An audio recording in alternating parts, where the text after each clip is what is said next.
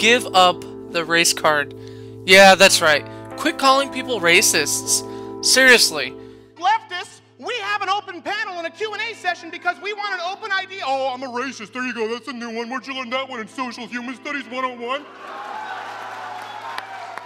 Right next to the giant, I don't know, wild boar I couldn't see who said there's no such thing as fat chicks. Guess what? If you think there aren't, you are one, okay? You're conflating Donald Trump supporters with historical Democrat robe-wearing white supremacists. You wonder why white people are attracted to the GOP? It's not because the GOP is racist. It is because you blame all of your problems on white men. Discussion, I want to call you assholes.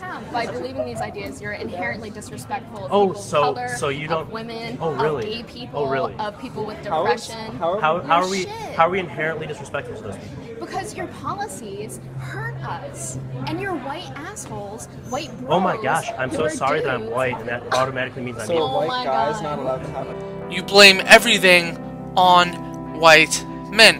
And when you're white, and you have this whole political movement blaming you for everything, you're gonna tend to go the other way. You're pushing rational thinking people to side with racists. Also, supporting border control is not racist. Supporting border control is nationalist.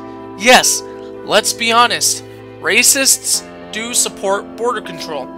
But you so-called liberals, for some reason, think that racism is the only motive behind supporting border control. Because if that is the case, then Hillary Clinton and Bernie Sanders are racist for two reasons.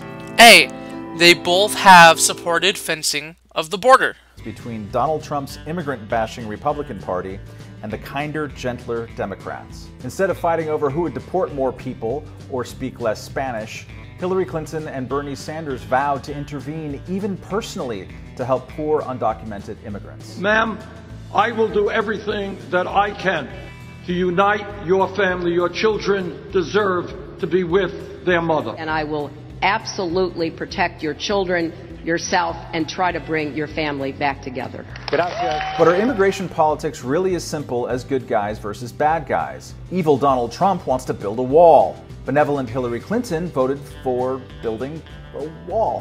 Where it was necessary, we did support some fencing. Nasty Ted Cruz thinks immigrants compete unfairly against Americans, driving down wages. Sweet Bernie Sanders, at least until very recently, thinks the same damn thing. I don't know why we need millions of people to be coming into this country as guest workers who will work for lower wages. It's an unpleasant but perennial truth. Politicians politicize things. They play on people's fears. And they reverse themselves, usually without shame. 10 years ago, Hillary Clinton said, "I am, you know, adamantly against illegal immigration." B, they are pandering to racial minorities.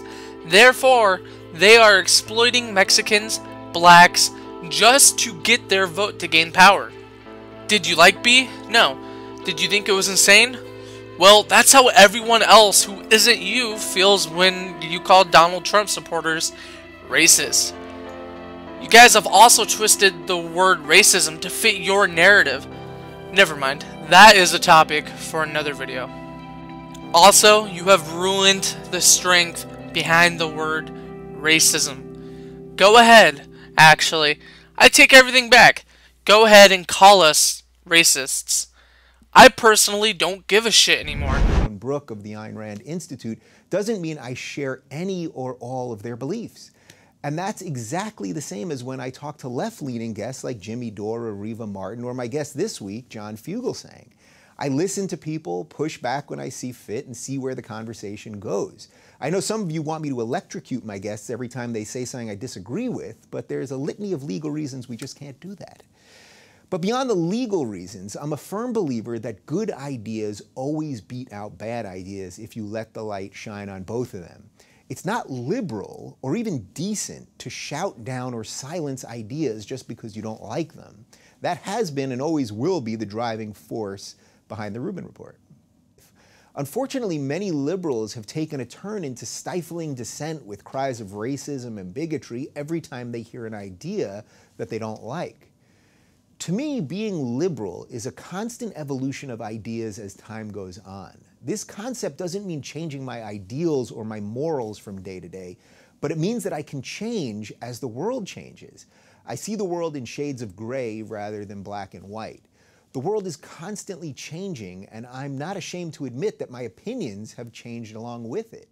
That isn't the position. Oh, I am racist? Cool, I know. Did you know that Hillary Clinton's economic policies are either implausible or harmful? Did you know Hillary Clinton rigged the primaries against Bernie Sanders?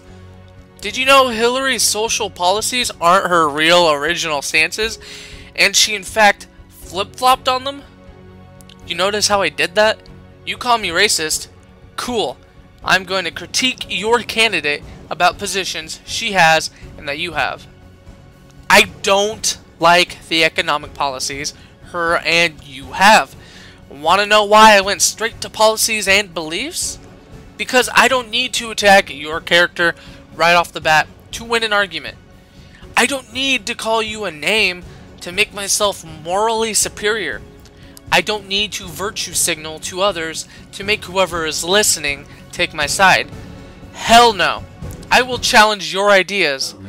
Oh yeah, you are not a liberal. I would like my word back. They make the weight of life vacation for a while. And while the music in your kiss begins to sing the minor fifth, our fingertips conduct.